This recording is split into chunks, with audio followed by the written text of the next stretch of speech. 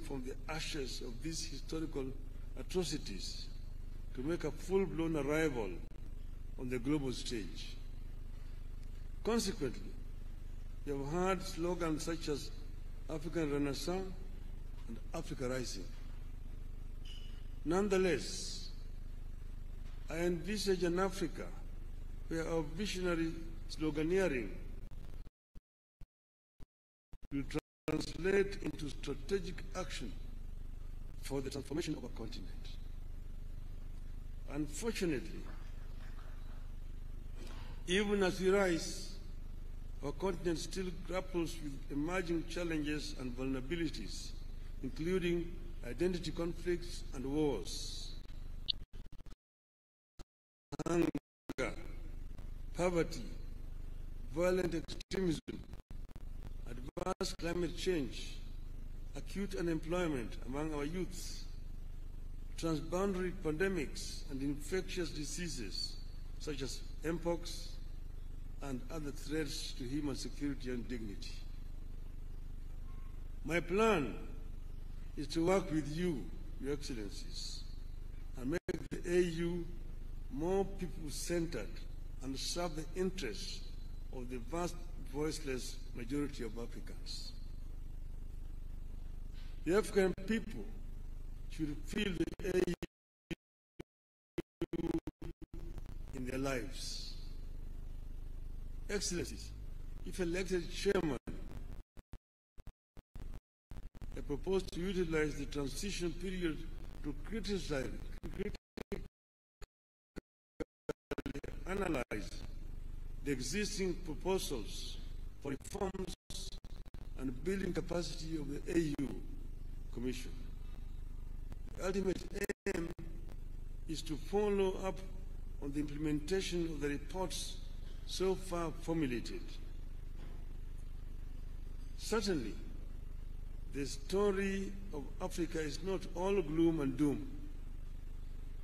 Thanks to the work Your Excellencies are doing, Africa has been on an upward and positive trajectory in recent years.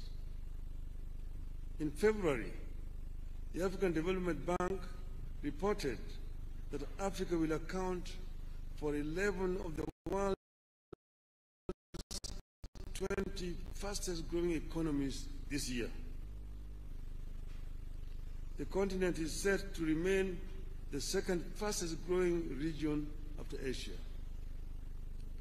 I deeply appreciate your efforts in restoring hope on the continent, and it is my wish to have a chance to complement your efforts as AU Chairperson. Excellencies, throughout my leadership and service to the public, I have noted the significance of defining strategic goals and appreciating the influence of political dynamics on the outcomes of these goals. So decision-making must be backed by a balance between policy and geopolitics. I plan to work with you, Your Excellencies, to integrate this continent. You are one people who unfortunately are trying too hard to separate from each other. I have traveled the length and breadth of this beautiful continent, and I have seen the faces of Africa's future. I was involved in peace negotiations in Burundi with Mwalimu Nyerere. I was involved as the mediator of the AU with the conflict in Côte d'Ivoire. I was involved in Mozambique. So I understand the continent. And I see the faces of our children, full of hope and energy, and unbound by the borders of yesterday. I dream of an Africa where those borders and colonial languages no longer divide us. We don't want to see Africans to be divided as Anglophones, Francophones, Lusophones. I want them to be Africaphones.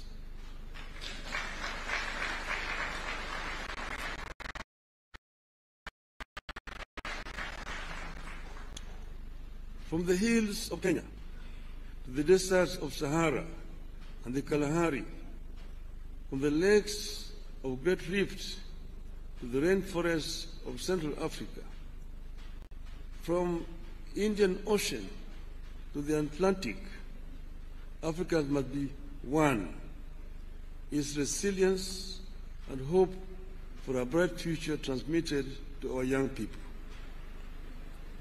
Excellencies, ladies and gentlemen, my selection to be Kenya's candidate is not about one man's ambition, but an African's journey to serve the motherland.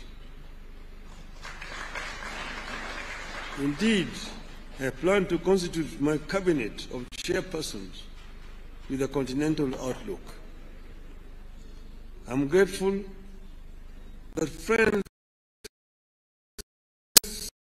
and eminent persons across Africa have volunteered to engage in my campaigns from the West, North, South, Central, and of course, Eastern Africa. Excellencies, I'm ready to serve. My heart is ready and my hands are steady, and with your support, I shall get the opportunity to be of service to Africa, the cradle of mankind. I am made in Eastern Africa for Africa.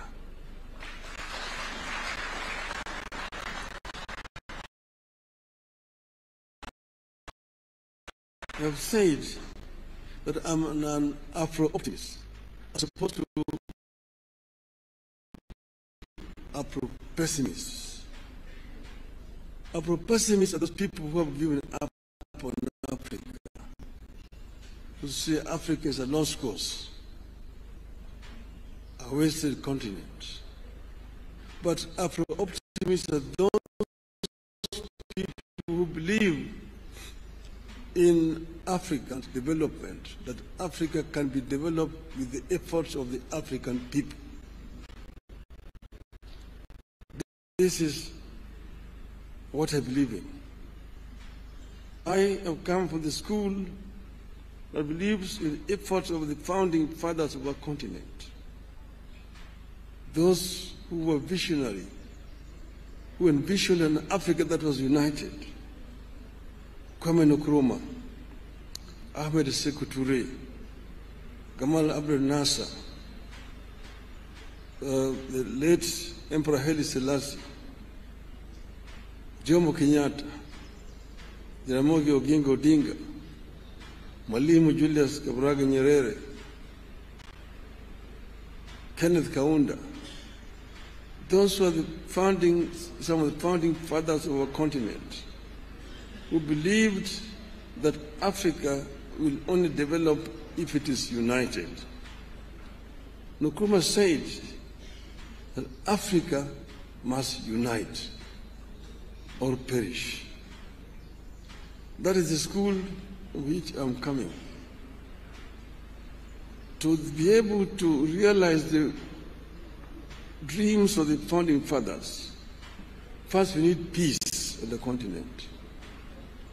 In 2013, the talk of silencing the guns. But in 2024, the guns are not silent on the continent. We will work to ensure that guns are silent so that we can be able to have a peaceful development.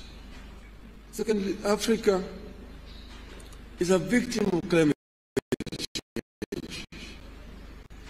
Africa today suffers from twin disasters, droughts and floods on the continent.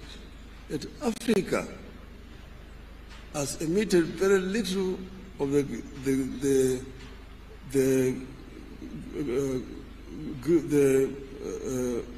carbon that is polluting the world. So Africa needs to be compensated. But this will not come if Africa goes to negotiate as individual countries. If we go and talk as Kenya, as Uganda, Tanzania, Nigeria, Mozambique, Egypt, or Algeria, the rest, those major offenders will not listen to us. But when we go and talk as Africa, they must listen to us. We'll be able to get a fair deal in the issue of climate change. We also need to green Africa. But you know, Africa is also home to the second largest carbon sink in the world, the Congo forest. But how do we continue to green Africa, to arrest desertification, southern advance of Sahara Desert? These are issues, they are challenges which we are equal to. We can be able to deal with these issues effectively if you have got an effective organization in Addis Ababa.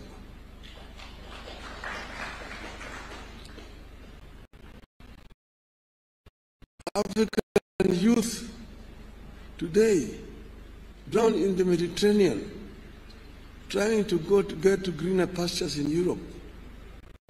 It's a shame. We must arrest this trend and ensure that we create a conducive environment within the continent here. That this youth do not have to go to Europe. And this will only happen if Africa works together as a united continent. We know that Africa is one of the richest continents on planet Earth.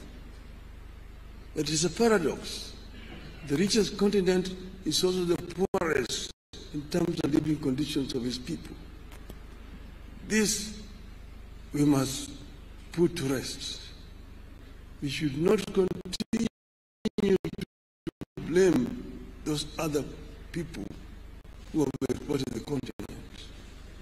We have the ability to reverse this trend and get Africa moving forward again. Therefore, we need to be able to ensure that Africa uses the resources that it has effectively. We need also to ensure that Africa also trades with itself. Africa is wasting a lot of time searching for markets where they put very unequal terms to our goods coming from Africa. The inter-African trade today stands at only 15%.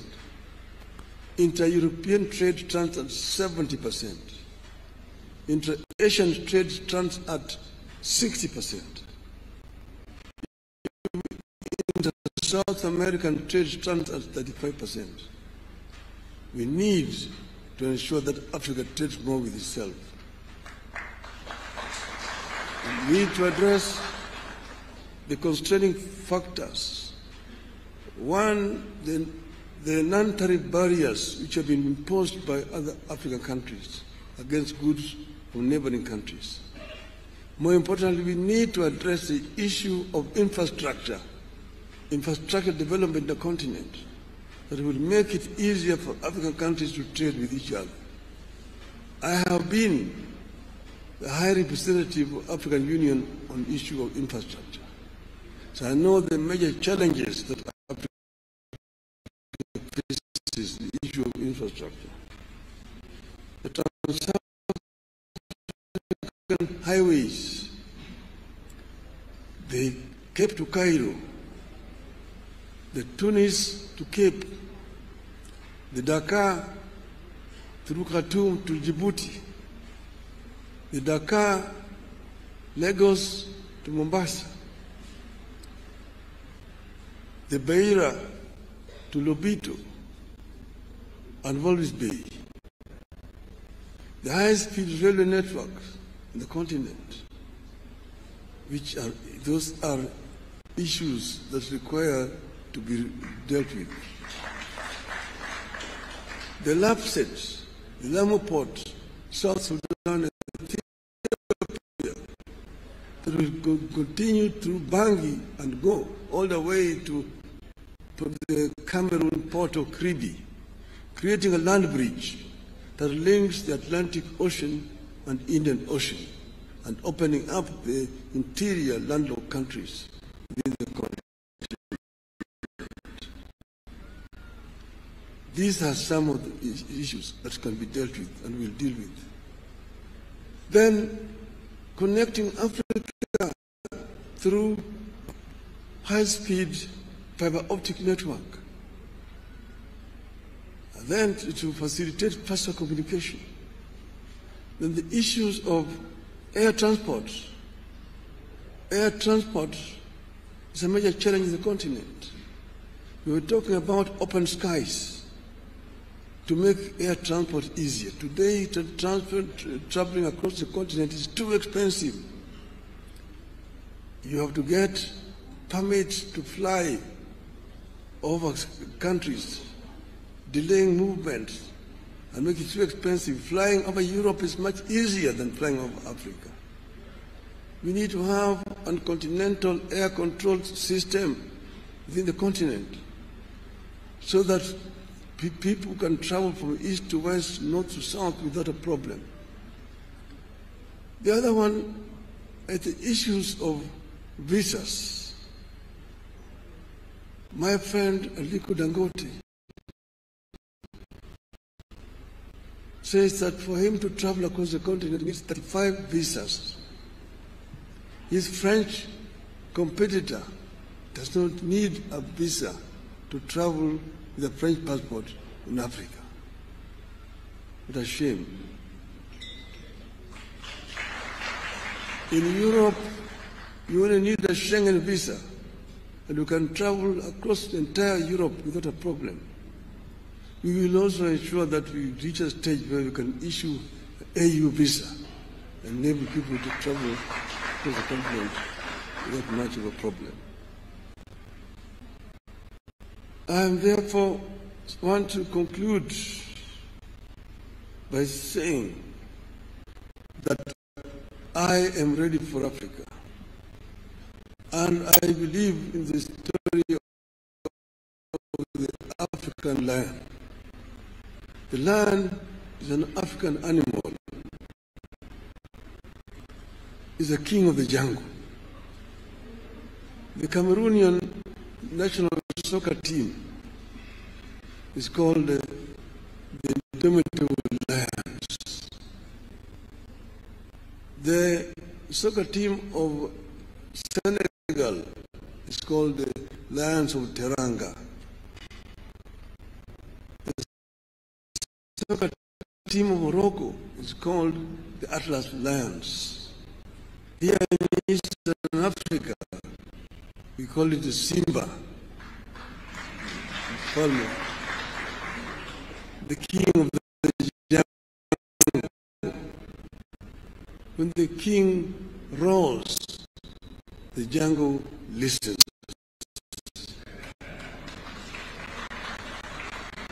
So the story of the African lion.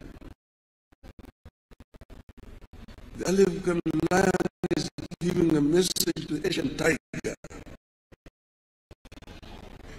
Tiger is the Asian animal, and I want my Asian friends here not to take offense. The African lion is giving a message to the Asian tiger that you Asian tiger, you've danced on the stage alone for far too long. It's your time to quit. The European bear retreated to the North Pole a long time ago and is freezing there in the ice. The American panther is also on the retreat, but I'm here as the African lion.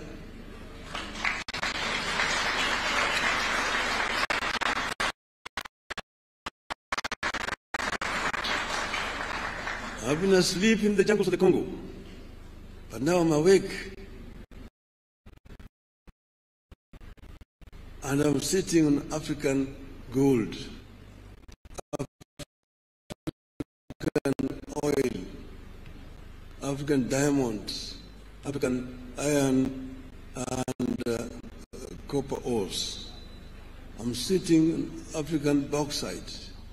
I'm sitting on African lithium and coltan and uranium. And I have the ability to transform all these materials that I have into wealth for the benefit of my people, and claim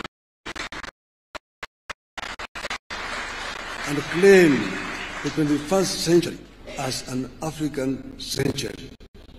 End of the message from African Lion. Thank you very much, ladies and gentlemen.